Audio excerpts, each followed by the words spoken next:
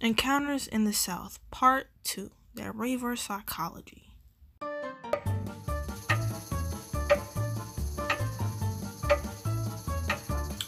Hey,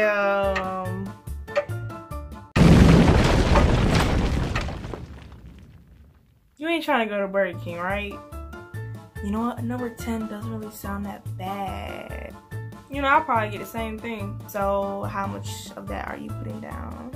The way my bank account is set up and everything, my old ways, which the fact that, you know, the way I'm situated right now is because I ended up adding this app onto my thing, and it said that I can get my cash early from my paycheck. So when my paycheck come in, because you know that's the way direct deposit goes in anyway, they had accidentally took my money, which was the overdraft charge, and then I'm gonna go ahead and get them to waive that out tomorrow. So that's how, yeah, like that's how that got situated. So we gonna be good. Like if you want me to go ahead and get you some extra chicken nuggets today, I'm gonna pay you back for it tomorrow. So it really don't matter. I mean, so it really don't really matter.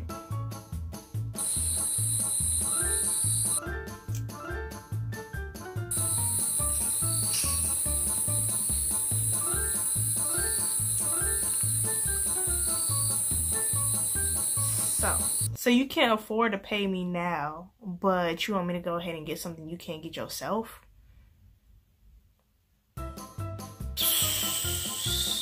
Man, nothing surprises these days. Not a damn thing. Nothing on TV surprises me anymore. Nothing in person surprises me anymore. Nothing that I've seen or heard even surprises me anymore.